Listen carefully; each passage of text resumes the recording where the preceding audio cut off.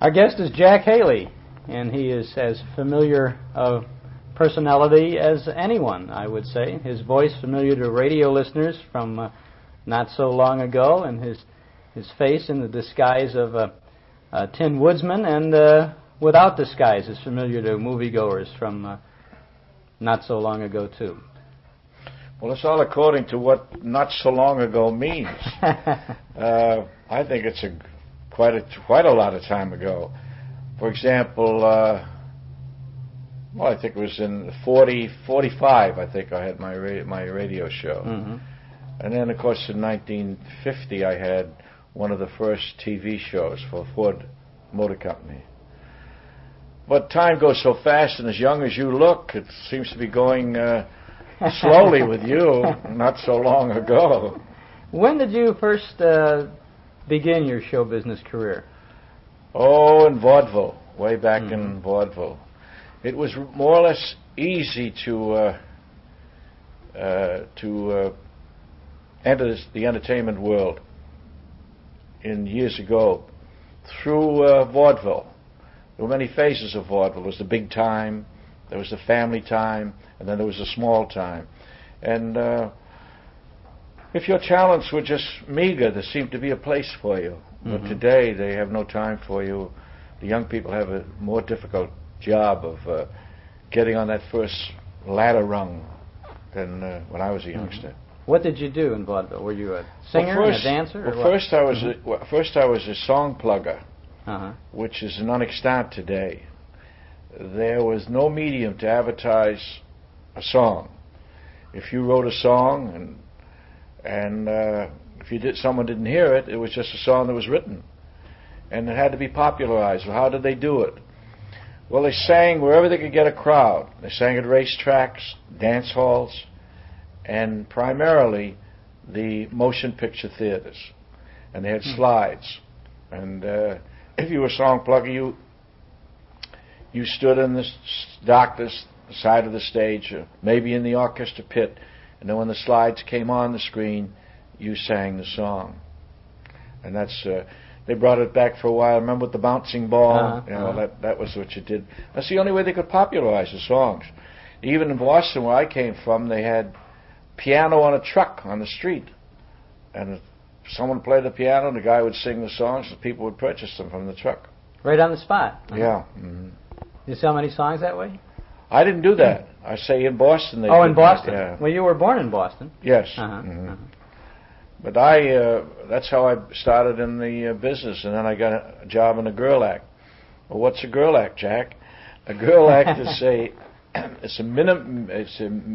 it's a small musical comedy in vaudeville. Well, this was a small time one. This was not on the big time.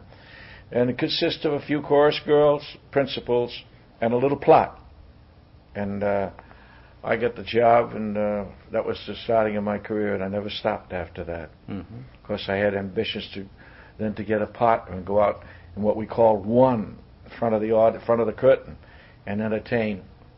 And I did very successfully. I got a hold of another fellow, and he and I got an act together, and in 6 months it was unheard of. We were in the Palace Theater together, the famous Palace. And who was your partner? His name is Charlie Crafts, C-R-A-F-T-S. I just buried him about a year ago. Oh, I see. That was the beginning then. And the Palace? Palace. Well, people didn't realize. People don't. When they hear about the Palace, they don't realize its importance.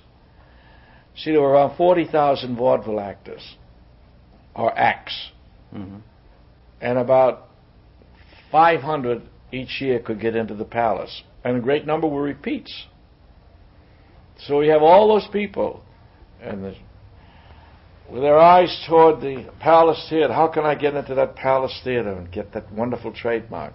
That's what made it so popular. So when you trod that stage, you were something important because you were 500 out of 40,000. That's the history of the Palace. It really helped your career. With that as your credentials, you were ready to go. You're the cynosure of all eyes. I mean, the producers see you. Ziegfeld went to the Palace. Dillingham, the Schuberts, everybody went to the Palace Theater. In its era, it was probably the most discerning audience of all audiences. agents, actors, producers, and sundry people, you know, that are on the Broadway scene. Did you go directly from the Palace then to the Broadway stage? Not directly, no. Mm-hmm. No, they look you over. You had an apprenticeship, which you don't have today. Mm-hmm. One hit record, you know, which you sing, and you've probably never been before an audience. But if you happen to be down in where is it, in Virginia? Where is it they have all the... Nashville? Nashville, Tennessee. Yeah. If you're down in Nashville, Tennessee, and you happen to induce someone to make a record, and the record hits, you were a star right away. But in the old days, you had to serve your apprenticeship. And they looked you over very thoroughly. They didn't go by one audition, or not audition, but one viewing. They looked you over thoroughly. And then I finally got a Broadway show that made me a star, which was called Follow Through, in which I sang "Button Up Your Overcoat." Remember that song? You introduced it on the stage. That's true, yeah. And from then on, it was you then are in the golden circle, and then I was very blessed. I had a very successful career. Was it easy from that point on then? No, never as easy. Yeah. Whether you're an author, there's the same way. Sits down at that typewriter and hopes it'll come out. When you do a play, you hope it'll come out right, and sometimes they don't come out right. And it's always an interesting thing that the audience are the ones who decide whether it's good or not. All those with the expertise, they falter. Mm-hmm. They don't know until the public says, "I don't like it. It's no good. What the hell did you put that together for?" You know? And they all think it's so great. You worked with Ethel Merman and Olson and Johnson, and I worked with Ethel Merman. In fact, her first show, had a small part in the show before she was in the show that I was starred in, called Take a Chance. And she and I together introduced for the first time, "You're an old smoothie, I'm an old softie." Do you remember that song? Oh, yeah, sure. And didn't you use that on the radio with... I did it with Gleason to TV. Yeah, but I think you used that as a kind of a theme song on the radio show, too. Yes, that's true, yeah. I had a whole medley. But it was nice to be able to be associated with a hit song. Why? Well, yesterday afternoon at the Friars Club, they had their annual Dodgers send-off. The Dodgers go to camp Sunday. Uh-huh. And they all come to the club, and they give them a big luncheon, and O'Malley's were there, Walter and his son Peter, and the executives and all the ace players that could gather. And they give them a salute, and while they were there, the guys, they had an orchestra there, while they were there, they played my song, you know. But when I was younger, it was nice to go into a cafe. As soon as you walk in, the guys in the orchestra play your music. Immediately recognizable, and boom, you'd walk in. New York, yeah. There are wonderful amenities connected with show business. People all over the world love entertainment, so that they love those that give it to them. And when you're a star, you're always assured of a front row down in some cafe or restaurant where you go, special treatment. And even as evil as Hitler was, he was nice to the entertainers. He was. Yeah. Was he ever nice to you? I never knew him. No. When did you first hit Hollywood for movie making? I was in the same show I told you to Follow Through, which was in 1930. Mm-hmm. That was sold to Paramount Pictures for a picture. And I went along with the sale. They wanted me with the sale. So I came out here and made that picture in 1930. That was the first picture I made. Then I went back on the stage again. Mm-hmm. And I came out after doing Take a Chance in 1933. And I was back at Paramount again. And then I put my roots down here at that time. And I stayed here. Mm-hmm. I went back for a show, come back and do pictures. But I've been here ever since. Didn't you appear in a lot of Vitaphone shorts? Yes. In fact, I have a picture I want to show you of my wife and I in a Vitaphone shot. This was before the two-reeler. Oh. I did some two-reelers first for Warner Brothers. But then I have one of the first, my wife and I did one of the first Vitaphone variety acts that was done. I have the picture here. How long have you been married? Over 50 years. Over 50 years. Yeah. Now, Hollywood marriages, they don't last, do they? No, you don't hear about kind of marriages. You only hear the ones that the divorce, you know. My son's first marriage with Liza Minnelli, I hope that we're an example for them, because there's something in that friendship. I told Liza, I says, you know, there's more to this marriage than romance. I said, it's a friendship. Imagine of all the billions of people in the world, you have this one friend who's your wife, or if it's a wife, it's a husband. One friend of all these people. It's awesome when you think of it.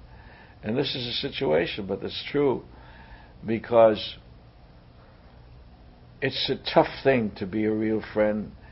You see it in this Watergate thing. You see it in Connolly, former governor of Texas, with his dear friend Jacobson, closest buddy he had in the world, an attorney. Turns on him when it comes down to if he can escape jail, he'll be all right. Let Connolly go, his dear friend. There's very little Damon and Pythias in the world. So it comes down to one friendship. And that's what a marriage is, that real friend that you have. Nobody else. This is your family. This is also your children. They fly out of the nest, which if you're understanding it, that's life. And they have their own families, and they go off, and they have to worry about their own wives and their families and their husbands. And that leaves you two together. And that's the last trip down the road. That's where it's most delightful, that you know that you have this real person. It's very warming. Sounds like a great piece of advice. I bet you're a pretty proud father, too. Your son... I am, and I've been very, very proud recently. My wife is a rat pack.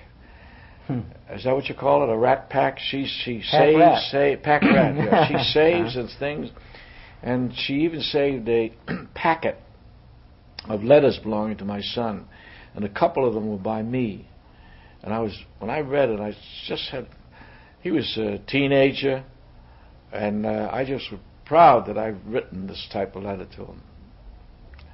So, as the other thread, you're talking about the material pride of success. Now, well, that's a different type of pride. That's not a real pride. That's not pride. You don't use pride there. Pride in something that you've given, not pride in something that he has done. You're just happy that you have a good son. That's most important. That is important. Sure. Yeah. We're proud of the things you've done, and you're not even related to us. You've done some pretty good things. What did you do? Your first film was the Follow Through, and then you were in. Jack Oakey and I did Sitting Pretty. Jack Oakey and I did a picture, and called Sitting Pretty, and. It was a very successful picture for Paramount, and there was a song came out of that. I didn't sing it, but the song was Did you ever see a dream walking? Well, I did. And that song, I was very happy because I suggested these songwriters. They were neophytes, and the producer of the picture listened to me, and he sent for them and took a chance, and out of it he got a smash hit, which is very unusual. You don't get them every time. You've been associated with some pretty big songs, then. Yeah. Were you considered a musical comedy star? Or? I was, sure. I was always a musical comedy star, but I also could. I had the facility to act too in shows that weren't musical. But being a vaudevillian, you know, in vaudeville you had to either sing, dance, play an instrument, or recite. What's the reason for that, Jack? Well, because you had to get off the stage. Today, at the end of... Aren't I garrulous? You didn't think I was as garrulous, did you? All right, go ahead. When you're on television, you do a monologue. At a given point, you just bow. And they wipe out. Ask the people to applaud, they wipe out, then you go. In vaudeville, you had to get off. As the expression was, it's easy to get on. But how do you get off? And you had to get applause. If you didn't get applause, no matter how good your act was, you had to get applause in order to sustain your bookings and get work. So they all devised different things. Instruments, dancing, singing. or recitation. They used to have wonderful comedy recitations that got applause, or sometimes dramatic, and that got them off to applause. But in my case, it was singing and dancing. I studied tap dancing when I was a kid. Your big finish wasn't with the American flag and all of that fireworks, and the old the cornball one that they always have a lot of fun with, you know. Well, Fred Allen was one of the first to do that. When at the end of his act, Abraham Lincoln's picture came down, the American flag, all kinds of things came down from the flies, you know, to applaud. You were in a picture that was all about radio, and it was a spoof of, the so-called feud between Winchell and Bernie. Wake Up and Live. Yes, Wake Up and Live. How do you remember? You're too young to remember Winchell and well, I grew up with Walter Winchell and Ben Bernie, and you know the movies. They're still around. You get a chance to see them, and you were terrific in that picture. You were a Mike Frightened singer, yet you didn't sing in that. No, that was the fear. The two guys that I brought out here did the music. And there was a hit in that too called "Never in a Million Years Could There Be Another You." That was a big hit, and "Wake Up and Live" was a hit. And Alice Faye and I, and that was for Zanuck, 20th Century Fox. Now my son is vice president of TV. It's interesting, you know, if you get older to and have the mileage that I have, and then see things happen that you would never dream that would happen. Like, for example, when I was making The Wizard of Oz with Judy Garland, and when we were hopping down the yellow brick road, who would ever dream that she would have a child and my son would marry her? Yeah. This is, and the same way with, as I just mentioned about the two writers, they wrote they wanted their songs sung the best they could. I remember Zanuck saying, try and find a device. Haley sings. Get a device, some kind of a gimmick. That's all it has to be for people to be attracted to this man's voice on the air. And they got very, very good singer. Too bad his life was cut so short because he'd have been a great Buddy Clark. Buddy Clark. And what made the melding so great? He was from Boston. I'm from Boston, and there was detection with the Bostonian sound. So when I would speak, he sang Bostonian. I sang and my speech was talking Bostonian, so they swore it was me. Yeah, it was very good. Fooled Luella Parsons completely. Oh, really? Oh, yeah. She wrote about it. I must have been taking lessons and everything. She was embarrassed about it. Then she called me down to Palm Springs to ask me if it was my voice. I told her no. Was Luella kind to you? Luella was a kind person, yes. Her husband liked me, Dr. Martin. She was a kind, and she was strong. If they all have their likes and dislikes, like everyone else. You were in a number of films for 20th Century Fox, and then you went to MGM for The Wizard of Oz. Yeah, they leased me out. I was under contract to 20th. They leased me to Columbia too. I had several places I worked for. Did Metro ask for you in that part where they looked? Did they have you in mind? Yes. No. Oh no. Buddy Epson. He tried for the part, and I don't know what was lacking, but they decided that they wanted me, and so they bought me, or leased me rather, from 20th Century, and I went over there. It was a horrendous job, horrible. I think 8 months altogether. Those outfits were so terrible. How long did it take you to get into that costume? Well, not to get into the costume per se was nothing. It was the makeup. The makeup took an hour and 45 minutes, and you had to do that day in and day out. Oh yes, even taking it off was a chore. And I was on radio at the same time and staying up late with the writers trying to get a show together. And between the two, I could sleep all in between shots. And Bert Lau, who had difficulty, God rest his soul, in sleeping, he used to look at me, and I was sleeping on a reclining board. I couldn't sit down. I had a reclining board. He said, that Haley can sleep on a meat hook. We just came back. I was in New York last week. Ray Bolger, the straw man. We met Margaret Hamilton there, and the three of us went to the Waldorf Astoria, and they had a tremendous toy exhibition of the wizard characters. And they had buyers. They had about 800 people, and it was a dinner, and we entertained. And what did you do? How did you entertain? Did you just? I entertained. Well, Mervyn Leroy, the producer, was with us, and he acted as the master of ceremony. He introduced me, and I went out and talked. And then at the end, I told him what I just told you about the old-time vaudevillians, how to get off the stage. And I said, recitation is a lost art. I said, I'm going to recite the type of thing that some of the vaudevillians use. Then I recited a thing I wrote called Visit Him. No, The Master's Hand, that's the one I use. Well, and that gets me off with applause. We may ask you to get off that way, but not yet. I want to talk a little bit more about The Wizard of Oz, but they're going to run that on television Easter Sunday this year. Yeah. You say it took about 8 months to put that thing together. Counting our rehearsals. Yeah. See, we had to rehearse, and we had. It's very interesting about that picture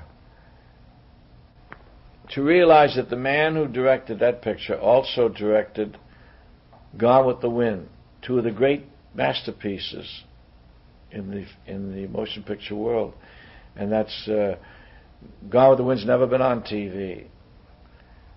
The Wizard of Oz every year, I think it gets $1 million just for a shot on TV, and they never realized it would be that valuable when they made it. Yeah. They never thought it would go that way. Oh, in fact, it was a terrific gamble. It cost I think $2.5 or $3 million, which was a lot of money in those days. And today it would be unrealistic to make it. They couldn't make it today, could they? They could, but it would cost them a fortune. First of all, where would they get 125 midgets? They're not around. They're not making midgets anymore. The Munchkins, huh? Yeah, they came from all over the world. There used to be a vaudeville headline act called oh gosh, I can't think of his name. Singers Midgets. And they had a band, they had dancers, they had singers, had a strong man, they had a great headline act. And Mr. Singer knew that was his business, midgets. So when they made the picture, they came to him and asked him if he would get them the midgets, and he went around the world and got them. And then when they all got together, the different languages, they couldn't sing the songs, and the voices were so awful. Then they devised a way to have adults make the records. And then the midgets all mouthed it, and then they took the adults and gimmicked them in some way. They probably speeded it up or something like that to get that higher pitch. Yes. Did you work a whole day on each day you worked? Did you work a whole day, or did you work for 2 hours at a time, or was it in and out? No, we worked all day, and the union had just come into to existence, Screen Actors Guild. So we only worked 8 hours. Otherwise, in the old days, they could work you beyond that. You know, to finish up a set to get off. And the only respite we had was when Judy went to school, because the state law in California, the children have to go to school, and they put a teacher on the set. The studio pays for it. That's a California school district teacher. And when it was time for her to go to school, everything stopped. They tried sometimes to get shots without her, but by and large we would hang around for now. It was always a welcome sound when we hear this teacher's voice, Judy, school. Did it always come at a regular time, or was she a little flexible? No, she was very very adamant about it. She didn't care about the picture. She had her job to do. And Judy was certainly a sweet child, just a gorgeous kid, so exuberant, so full of life, and her whole life was ahead of her, and and she was star-eyed, you know, around the studio. She was in the first picture with me too, Pigskin Parade. Yeah, yeah, and so I saw her, you know, and I watched the 3 numbers she did and listened to her, and I knew that she was going to be something very important because of that voice. Mm-hmm. Now, it's, you know, a voice is one thing. Then what are the other qualities with the voice? Which I had this brought to my attention last week ago Wednesday, in New York. I went to see The Wiz. And The Wiz is an all-black show, spoof, on The Wizard of Oz. Mm-hmm. And there's some moments in it that are very good. But they have a little girl playing Dorothy. And she's unattractive. And a little bow-legged. But she belts out a song, and that's why they hired her. But there's more to it than that. Particularly if you want an audience to believe that you have some big desire, like going back to Kansas. Well, the whole thing is more than any one element. It's everything put together, isn't it? I mean, a voice and a personality. Yes, but I can see the producer hiring her because she can belt the song out. What she does is tremendous, the song. But that doesn't sustain the show. That's all right to come on, do a couple of songs and off. You know? Like Merman did in her first show, Girl Crazy. She sang one song, and it was a big hit. And I can't remember the number at the moment. And she was a big hit. Well, that's all right in that spot.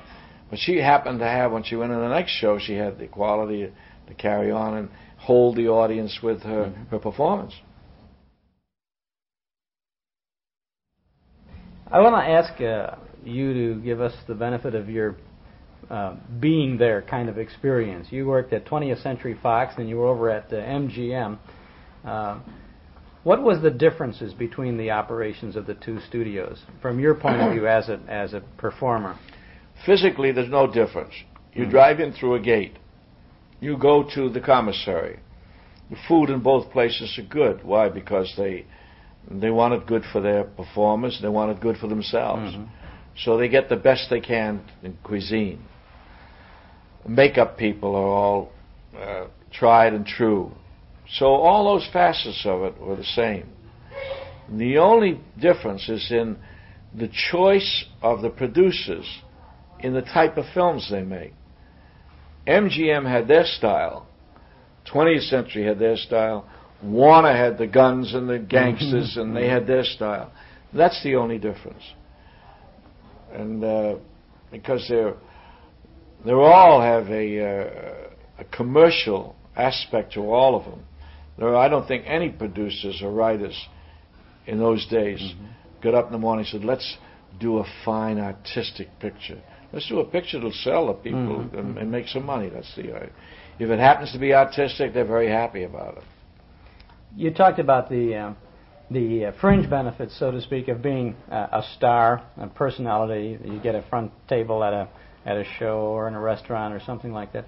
What kind of extra added benefits did you get from the studios? Were they super nice to you? Did you get a car at your disposal here and there? Or no. What kind of glamour treatment did they give you, if any? Well, I wasn't that. To be very honest with you, I wasn't. That's you're talking about superstar now. There's a difference between a superstar and a star. And a superstar is one that the people line up at the box office to see just their name. My daughter-in-law, Liza Minnelli, she's a superstar. When she plays Las Vegas, they get money under the table to buy. They don't worry about if the people will come. They worry about who they're going to reject. And when she goes over to England, and to Europe, and I think it was in Germany or Sweden or someplace, she took $140,000 for her end. 10,000 people came to see her in a stadium type of place. That's a superstar. Those are the people that get the type of treatment that you speak of. They worry about them. They want, because that's a terrific asset. That's as good as gold. They take care of gold pretty good. Well, they take care of that superstar. And anything they want, and are they happy? So that's the difference. I didn't have that. I just had, I was a star, but I was never that dimension. They must have lined up at the box office to see Jack Haley. I don't think they lined up at the box office to see me alone. I was always with some pretty good stars, with me, and it was the package and the combination. In 1940, you were on the stage with Higher and Higher. Yes. And a few years later, you made the movie of that. Yes, that was Sinatra's first picture. Boy, he was thin. Remember all the Sinatra jokes about his thinness? But my God, he was thin. I saw the picture on the Late Show not too long ago, and he was terribly thin. They used to joke about him standing behind the microphone, and all you'd see was his bow tie. Yeah. Mm-hmm.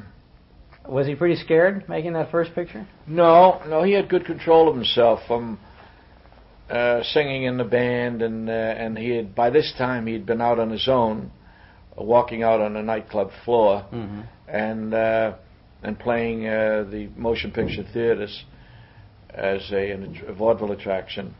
And with that kind of, you become really hardened. Your fear is all gone. You have no trepidation.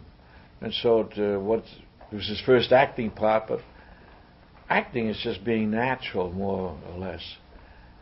Acting is more difficult on the stage than it is. You have to project on the stage.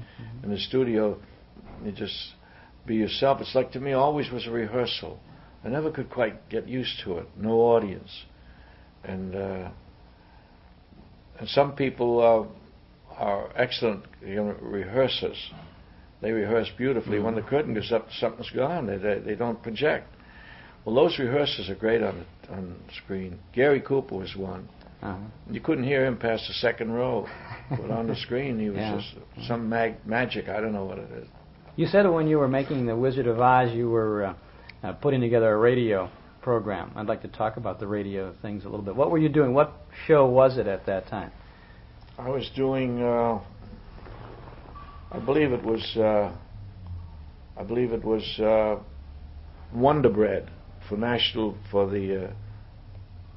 the bakery. I forget the name of the company. Continental? Standard Brand. No, Continental Bakery. Yeah. I was doing that at that time. I'd worked for National Dairy. I had a show for them a couple of years. And was that Seal Test? Yes, Seal Test. And I had quite good ratings, but it's a mystery about your careers. People have valleys and they have peaks in their careers, and I didn't like that when I started to get a little older, and that's why I became interested in business instead of sitting home waiting for an agent. I became curious, and then I went into a subdivision, and I had better success than I've ever had in I'm speaking financially now, than I had in show business. Are your real estate interests out in California here? Yeah.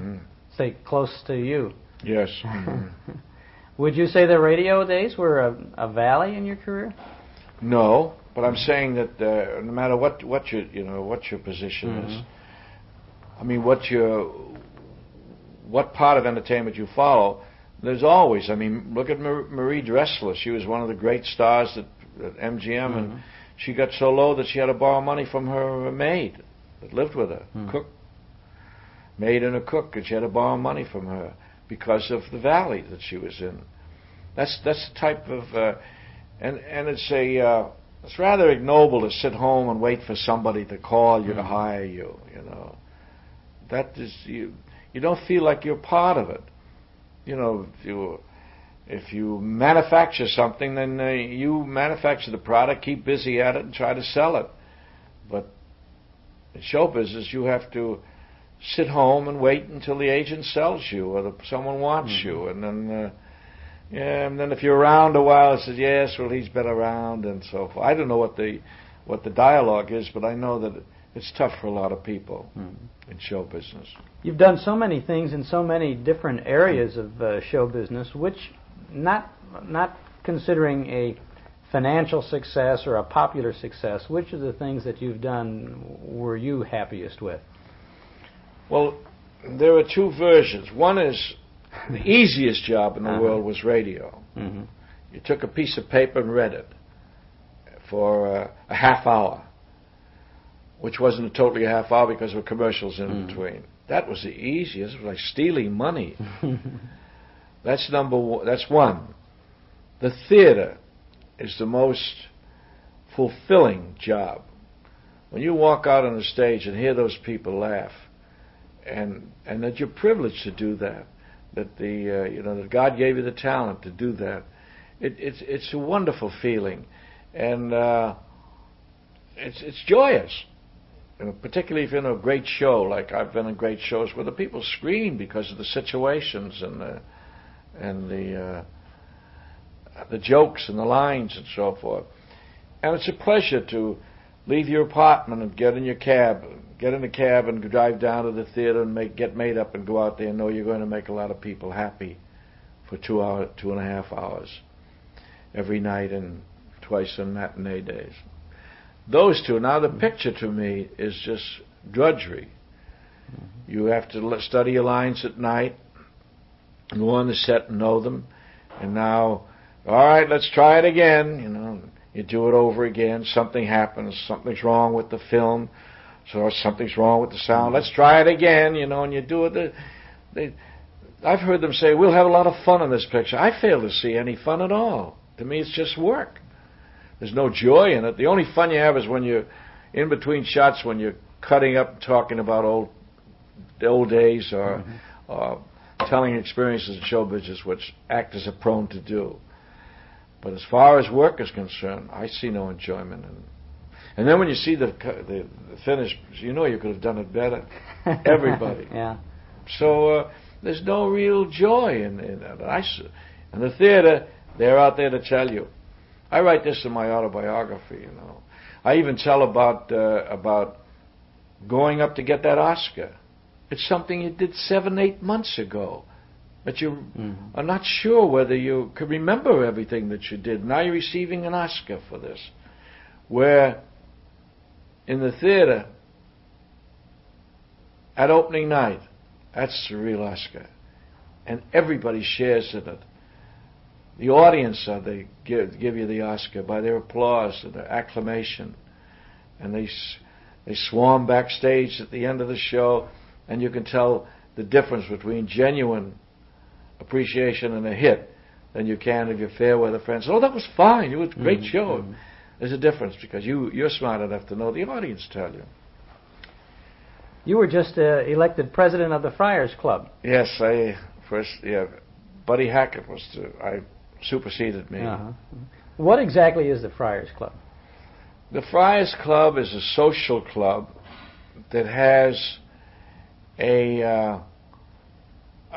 overtones of charity. They've given over $5 million to various charities since their inauguration out here. And it's social, it has a gymnasium, card room, has wonderful food, and it has great shows that they put on, entertainment. Much like the Bohemian Club up in San Francisco. Now, if you were at the playing cards at the Friars Club sometime, and you were just kind of kicking it around with some of your cronies, reminiscing about the old days, so to speak, what first favorite story do you have about the old days? I haven't any favorite. When you talk about nostalgia, one story or one thought starts a new one, and I can't remember any particular story about. I have a very long one like that I have in my autobiography about falsifying the claim that the audience, you can't fool an audience. And in substance, that's pretty true. An audience are very, very smart collectively. They have a sense when something's wrong, something's wrong with a person on the stage, or someone has missed their cue.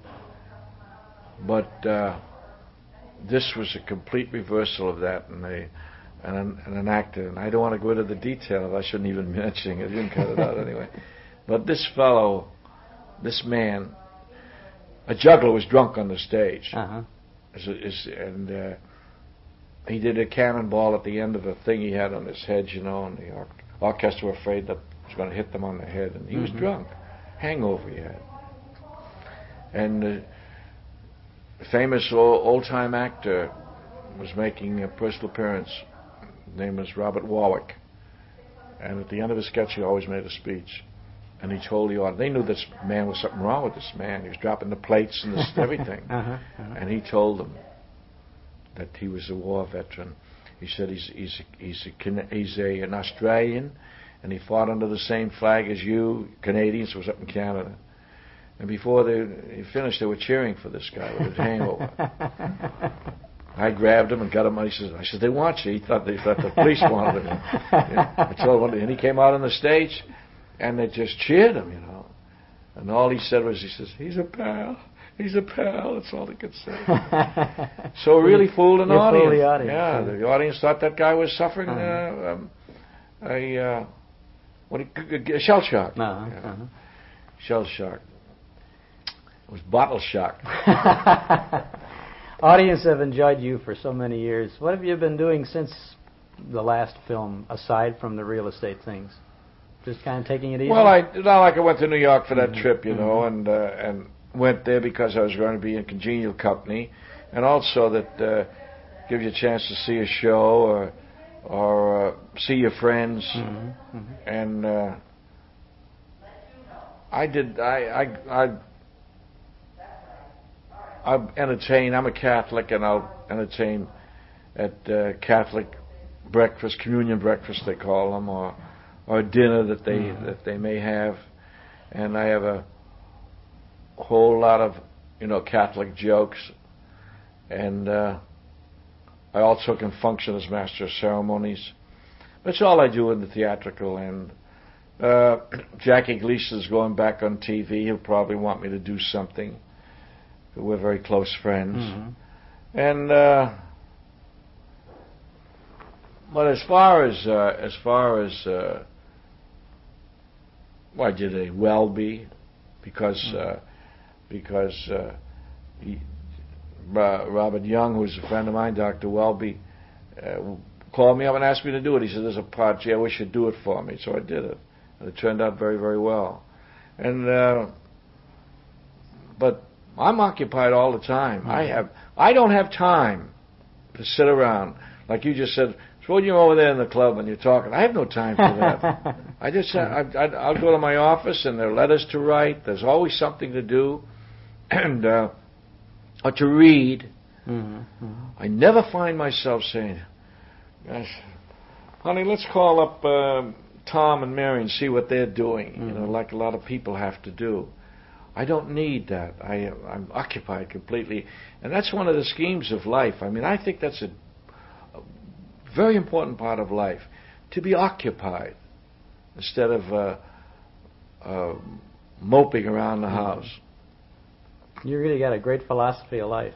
You're great. I have a religious philosophy that I haven't got time to go into now. We've just got time for the Jack Haley super finish. Get the tin suit. I said at one of the dinners, they had a dinner for Eliza at the Damascus Club. And I said, they wanted me to wear my tin suit here tonight, but I refused. I said, the last time I wore it, I crossed my legs and almost became Jewish. That's quite a finish. Thank you, Jack Haley. Okay.